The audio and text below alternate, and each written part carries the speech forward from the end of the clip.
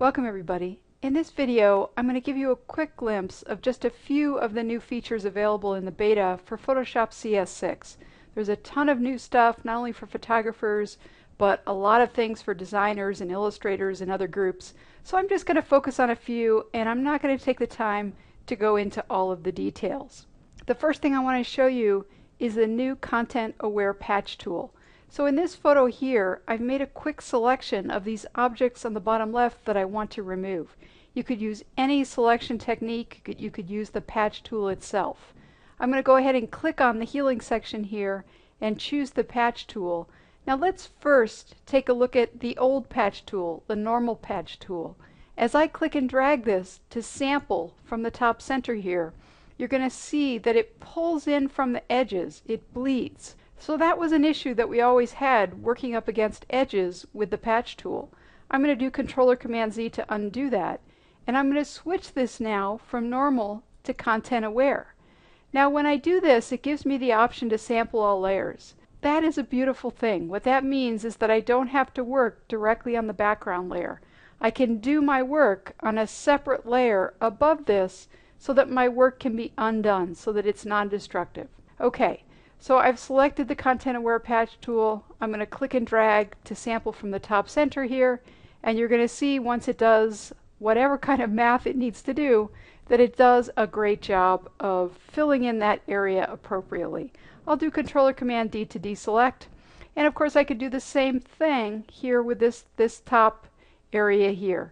I might need to be a little more careful in that selection along the edge of the saxophone there, but without the pressure of doing it as I'm recording the video, I'm sure I could do a fine job. And in fact, it did a fine job.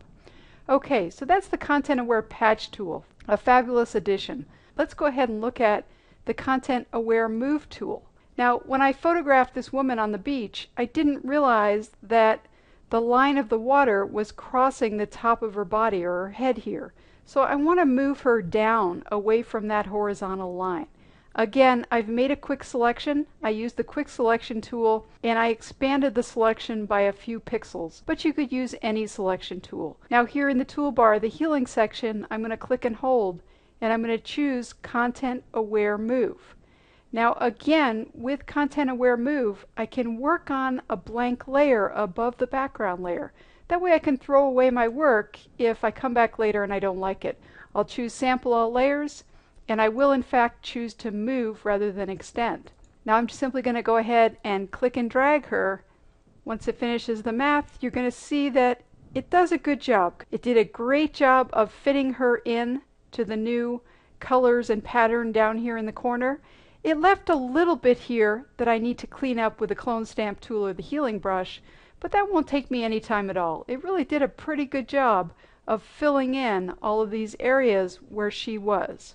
Now you can also extend or copy using this tool. So I'm going to do Control-Command-Z and then Alt-Option Control-Command-Z again to undo the work that I did. And instead of move, I'm going to choose to extend. Now with extend, you can click and drag a little bit to make something wider. I don't think that she would appreciate this in this example. So what I'm going to do is I'm going to click and drag and create a second copy. I'll put it down here. Now extend could be useful if you want to extend the end of a building, for example. And I'll do Control-Command-D to deselect, and again it fit her into the new environment down here very well. Now I have to say that as I was preparing for this video, I tried lots of examples that didn't work so well before I came to this one that worked just about perfectly. So I would encourage you to challenge it, to try different examples, learn its capabilities. There's some additional functionality here in terms of how strict the adaptation is. I'm going to go ahead and move on to what may seem like a small feature, but that I consider a powerful one for photographers, and that's the ability to select skin tones. So let's say in this headshot here by my friend John Cornicello that I want to shift the color of the skin tones without shifting the color of the entire photograph. Now in Lightroom, I would do this with the adjustment brush. But it would be hard to be precise because I'd have to be painting around the hair. If I'm in Photoshop doing other things, or if I want precision in my selection, I'm going to do it here with this new functionality. I'm going to go ahead and click on the background layer, click on Select, and choose Color Range. Now color range has been around for a long time. That's nothing new. What's new is in the drop down here I can choose to select skin tones. Notice that what's in white here is the selection. So look how amazingly precise it is with selecting skin tones. I can adjust the fuzziness to specify what range I want to consider. I do get a little bit of the shoulder because the light is hitting that shoulder, but I can always paint that out later. This will be perfectly fine for my purpose. I'm going to go ahead and say OK. Now I have, in a second, I'll have a selection of the skin tones. So with that selection active, I'm going to add a color balance layer, and I'm going to shift the skin tones away from magenta towards green. Of course, if I go really far, you can see it's very obvious, but of course I want to be more subtle than that. And then I can, if you look at my face there, as I turn the eyeball on and off, you can see that in fact I am just shifting the skin tones. Too far to green in my opinion, but to be able to do that quickly is amazing. Here's the mask itself. If I Alt or Option click on the mask, you can see what a beautiful mask it's created. Of course I could always take a black brush and I could paint out areas that were selected that shouldn't have been. So I'll Alt or Option click back on that. We're back to the photo. Now when I created the color balance adjustment layer, it popped open this properties panel. So the properties panel is new in CS6. It contains all of the settings for whatever adjustment layer you're using. So I have a levels layer here. If I click on the levels layer, here are all my settings for that layer. So a handy new single place for all of your adjustments that can be managed like a regular panel. I'm going to collapse that, and I'm going to move on to the next example here. I'll go to this photo and we'll talk about the new blur filter functionality. So let's say in this case that I want to leave the boat sharp, but I want to blur out most of the rest of this photo. I'm going to go ahead and select my pixel layer here, and then I'll go up to Filter, Blur, and I have a few new choices here. I'm going to choose Iris Blur for the example, and I get this on-screen preview and controls. To me, this is just a little bit reminiscent of Nik filters and controls, and I like that Photoshop is going in this direction as well. So I can click on this center control to move the center of this filter. I can change the shape of the filter by clicking and dragging. Click and drag on this square here to make it more rectangular versus more circular. So I have a lot of control over this, and I'm seeing a live dynamic preview, which is fabulous. There's no guessing involved here. I can hold the Option key down and I can bring these individual pins in to say that I want to completely protect the boat. And I can go from there to fine-tune it. I can also click and drag on the circle here to specify how much blur I want around the filter. Now of course I can go on from here and make it look more attractive than it does at the moment.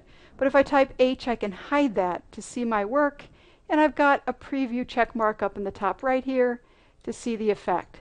Now I can add as many of these filters to my photo as I want. Let's say that this out of focus bird I actually want to be in focus. I'm going to go ahead and click on that bird to add a new filter, and I'm going to click and drag to make this filter very small. And what it's doing is it's offsetting the original filter. So if I hold the H key down, you'll see that that bird is now in focus. And of course I could do the same thing over here with the lighthouse if I wanted that to be in focus. There's also a field blur section and a tilt shift section to mimic kind of toy camera looks. So I would encourage you to experiment with those as well. But I love these on-screen displays and previews. You'll also find this in the lighting effects filter, if that's one that you used to use and that you missed in Photoshop CS5, on-screen dynamic previews. Now in general, the performance of Photoshop CS6 from my time with it is excellent. It's just very snappy, very responsive. One thing that is just amazingly responsive is the liquify filter. If you use liquify a lot, you're going to love this. So I'm going to go ahead and cancel out of this blur filter here, and I'm going to go up to Filter, Liquify. Notice first of all that I have a huge brush, and if I click on the brush size, that I'm still very small compared to the new maximum. So you can have as large of a brush as you want. This used to be a real limitation. So let me go ahead and get it a little bit smaller, and then I'll click and drag, and notice just how incredibly responsive this is. It's instant. So no matter how large your adjustments, you see an instant preview of your work.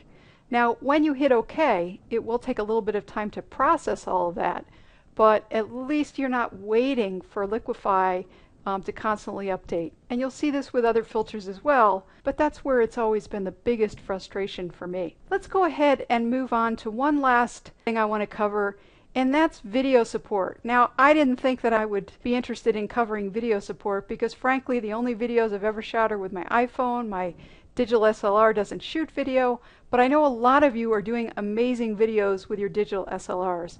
And once I saw how easy it is to use this functionality in Photoshop, I've become more excited about trying my hand at video.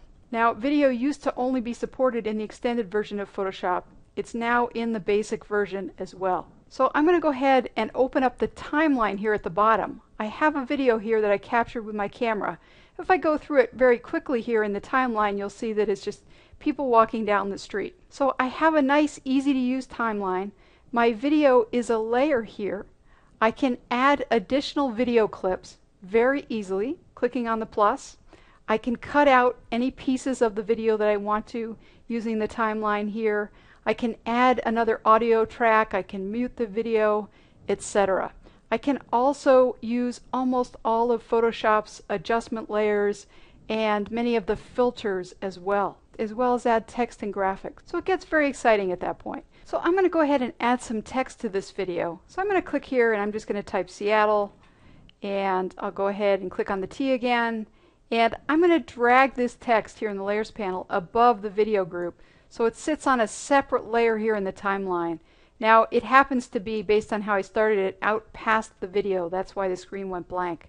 Not a big deal. I'll just drag it back in here and we'll move on the timeline to the beginning. And now I've got the video starting out with the title. Now right now it abruptly drops off after 5 seconds. I want it to fade off. So I'm going to click on this fade button here, and I'm going to drag a fade right down into the Seattle text on the timeline. Now you'll see if I go through this at high speed that in fact that it starts to fade out and then it disappears. Next thing I'm going to do is convert this video to black and white. So I'm going to add an adjustment layer, black and white adjustment layer, and we'll just accept the default black and white conversion. But you know, I don't want the whole video to be black and white. Again, I just want it to start out in black and white, and then I want it to fade to color. So I've moved my black and white layer here, I've dragged it to make it shorter, and now I'm going to add another fade into that. So now you'll see as I go through the video quickly, it starts out in black and white with the title, and you'll see that I start to introduce a little bit of color as it fades into the color version. Now you can also apply filters to your videos. So I haven't shown you the new oil painting filter yet, but you can use it on your photos as well as your videos. So what I'm going to do first is on this video layer, I'm going to right click and convert it to a smart object so that I have more control over my filter. And then I'm going to go up to filter and down to oil paint. And you'll see that you have lots of controls in the oil paint filter to fine-tune the look of your photo or your video. I'm just going to go ahead and accept the default settings and say OK. And now I've got that filter applied to my video. If I scroll through the timeline here, it gets a little jumpy. Photoshop is having to calculate that oil painting filter on every single frame of my video. When I export this, when I render it, it will bake it in, and when other people watch it and when you watch it outside of Photoshop, you won't see that jumpiness. So that's as far as I'm going to go with the video functionality, but it just encourages me to start playing more with video. So I'm excited about that. Okay, so I could go on to other features as well, but I'm going to limit it to these. I hope this has gotten you excited about Photoshop CS6. Every time I think that I may abandon Photoshop because Lightroom is so powerful, they just keep adding more new and powerful features that convince me to stay with the program as a supplemental tool.